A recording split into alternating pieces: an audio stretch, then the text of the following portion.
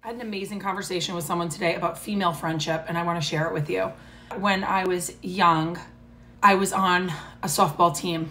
That softball team ended up winning the New England championship. We were a tight team. We were amazing. And my experience within that team was that I was a bench warmer. I remember feeling so proud to be on that team. And every day when I sat on that bench and watched my teammates perform, I was in awe of them. I cheered them on. I didn't care that it wasn't in the game. I knew that I needed to become a better player to get in that game. So I cheered the shit on my teammates. When we won the championship, I felt as part of it as they did. We held the banner. I was so proud to be there. And I remember at the banquet, they played the song One Moment in Time by Whitney Houston, and we all hugged each other in a circle and bawled our eyes out.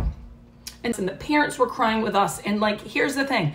My core memory of female friendship is that you all have each other's backs. You are a team.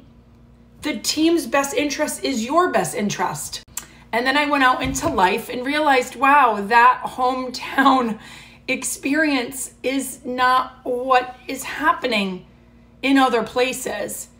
And it becomes really disappointing where, I then became one of the stars on the field, and I can't say that everybody who wasn't out on the field, and I'm using the field as a metaphor, not everybody's going to cheer you on the way you would cheer them on. And it's a harsh reality, but my point is, find the people who cheer you on from the sidelines as much as you would cheer them on when they are shining. It's really rare to find. Probably going to have to go quality over quantity, and that's okay.